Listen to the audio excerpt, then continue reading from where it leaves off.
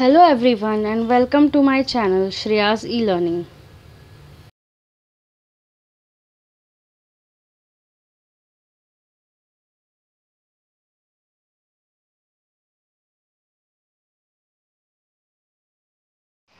In this video we will cover following topics.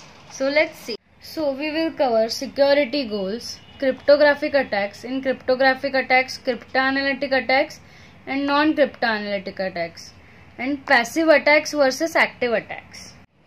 Firstly, we will see answers to try by yourself sums that I gave in my previous video.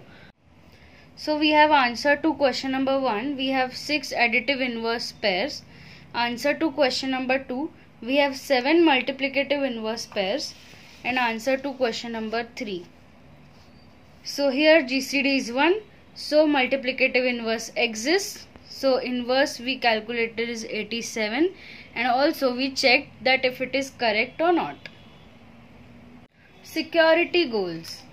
So in cryptography there are 3 security goals: confidentiality, integrity and availability.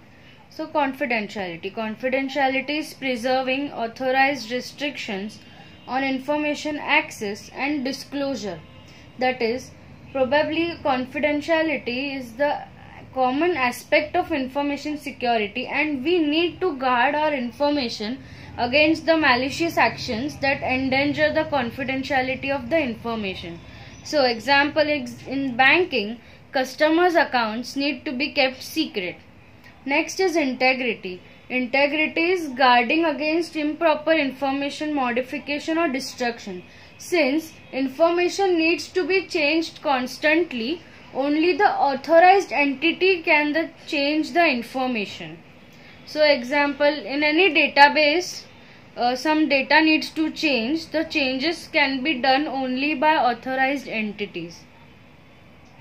Next is availability. So ensuring timely and reliable access to or use of the information. That is, when some information is created and stored, it needs to be available to authorized entities. If information is not available, then storing is useless.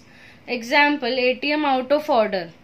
The unavailability of information is just as harmful for an organization as the lack of confidentiality and integrity. Now we will see cryptographic attacks. So there are 2 types: cryptanalytic attacks and non-cryptanalytic attacks. So first we will see cryptanalytic attacks. So a cryptanalysis is the process of trying to reverse engineer a crypto system. It uses mathematical formulas to search for algorithm vulnerabilities. So that is combination of statistical and algebraic techniques to find the secret key of a cipher. So ideally, all cryptographic algorithms act upon a message distribution and convert it using a key to cipher distribution, that is random.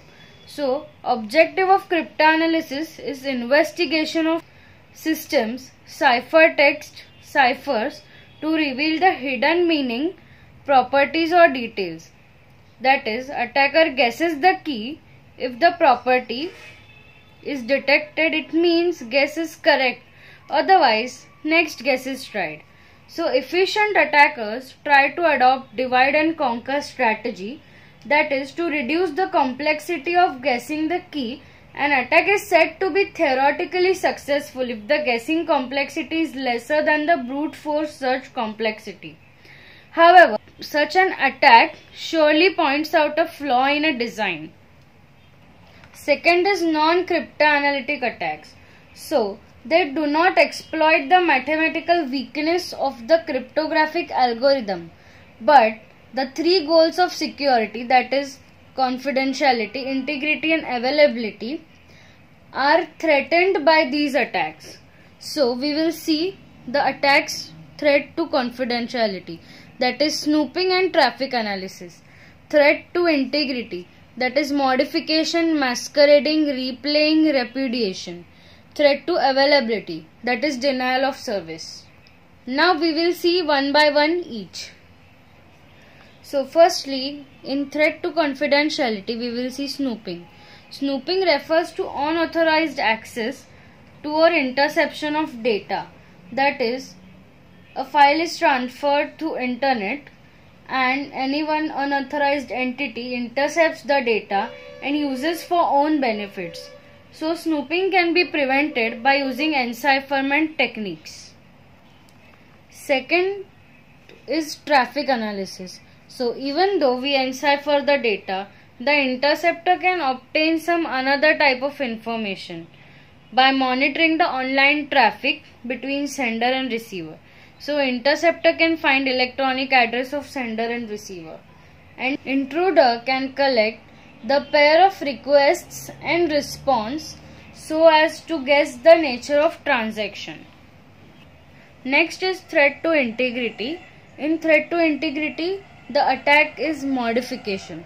So after intercepting or accessing information, the attacker modifies the information to make it beneficial to the attacker. Sometimes the attacker intercepts and simply deletes or delays the message to harm the system or to benefit from it. For example, a customer sends a message to bank to do some transaction. The attacker intercepts the message and changes the type of transaction for own benefit. So next type is masquerading. Masquerading is also called as spoofing. It happens when the attacker impersonates somebody else. That is, example, a user tries to contact a bank, but another side pretends that it is bank and obtains some information from the user. So here attacker pretends to be a receiver entity. Also sometimes attacker may pretend to be a sending entity also. Another type of attack is replaying. The attacker obtains a copy of a message that is sent by a user and later tries to replay it.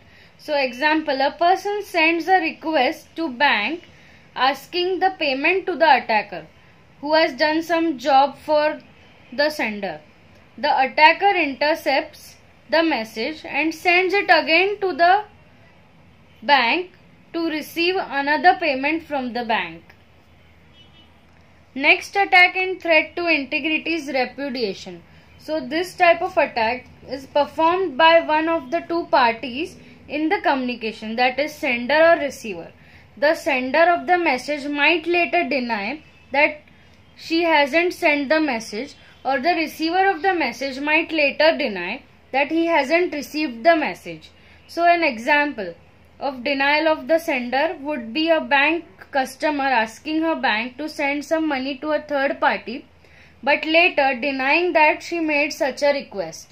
Another example of denial by the receiver could occur when a person buys a product from manufacturer and pays for it electronically, but the manufacturer later denies having received the payment and asks to be paid. Next is threat to availability. In threat to availability, the attack is denial of service. It is very common attack and might slow down or totally interrupt the service of a system. The attacker can use several strategies to achieve this attack. So attacker might send so many bogus requests to a server that the server crashes because of heavy load. The attacker might intercept and delete a server's response to a client, making the client to believe that the server is not responding, causing the clients to send requests many times and overload the system. Now we will see passive attacks and active attacks. So passive attacks. Attacker's goal is just to obtain the information. Attacker does not modify the data or harm the system. The system continues with its normal operation, but attacker may harm the sender or receiver of the message. Attacks that are threat to confidentiality, that is snooping and traffic analysis, are passive attacks. So, revealing the information may harm the sender or receiver of the message, but the system is not affected. So, these attacks are difficult to detect until sender and receiver finds about the information leakage. And these attacks can be prevented by encipherment of data. Active attacks. Active attacks may change the data or harm the system. So attacks that threat to integrity and availability come under active attacks. Active attacks are normally easier to detect than to prevent, but because an attacker can launch them in a variety of ways. Hope you liked my video. Do like, share and subscribe my video and click the bell icon for more updates. And comment below your doubts and suggestions. Thank you.